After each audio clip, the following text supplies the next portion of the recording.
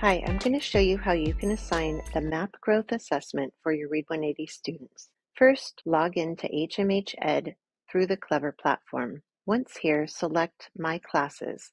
If you are not seeing My Classes up in this top menu bar, you may have your browser a little smaller, which creates a hamburger menu, which creates a drop-down menu that you can select My Classes. Find the class for the test that you'd like to assign. Once you're in the class, you will see in the class overview the MAP growth icon. You can select that and you'll be brought to the NWEA site. If you are not seeing the MAP growth icon, you may want to check your program settings to ensure that you have a Read 180 license assigned to the class. If it's still not showing up here, you can also find it by going to Discover and selecting Connected Solutions. Once you've selected Map Growth and been brought to the NWEA site, you'll need to go to Map Growth.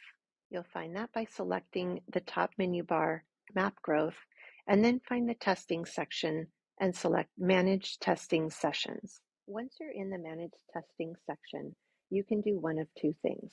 If you just have all of your students in your class that you would like to test, you can select Test My Class. If you have more than one class, it will give you the option of which class to select. That will start the test immediately. If you're trying to set up sessions ahead of time or set up a session for students that are not in your class, but you're trying to determine if they should be added to your class, you would select Find Students to Test. This screen on the Find Students to Test, mine looks a little different just because I have access to all of the schools. If you only work in one school, which primarily we have all teachers in one school for Read 180 instructors, you'll just be automatically assigned your school. From here, if you are selecting students that are not in your class, you'll want to leave all of these settings alone unless you're trying to narrow it down to a grade level. By clicking search, that's going to pull up your entire school roster or the students within the grade band that you selected. Mine is a fake class, so it's a lot shorter, but you'll have a whole list of students. From here, you can select which students you would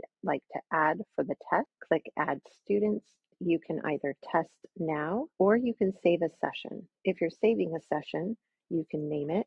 So for example, I'll just call it period 4 and I can click save and exit. I can set up sessions ahead of time so that the next day, all I have to do is come back. I'll have this section here where it says saved test sessions, click show, and I can actually start the test session when I'm prepared to do that with students. If I click test now, this window pops up. I can see all of my students and the status if they're actually testing or if they have not yet logged in. Students will need to log in on the test.mapnwea.org site.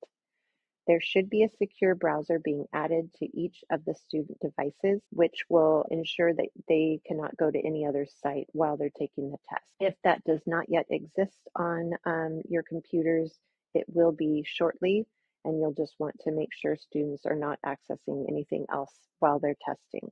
When students sign in, it will ask them for a testing session or a password, and that is given to you, which is a unique identifier for each session. So if they go in, they'll be able to plug in 7214 and it will look something like this.